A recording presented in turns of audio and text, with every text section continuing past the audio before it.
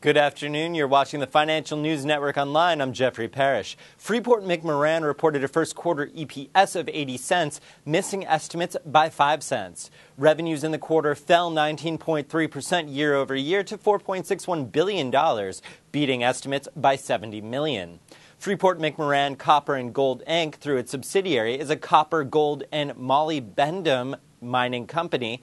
The company primarily mines for copper and owns mining interests in Chile and Indonesia.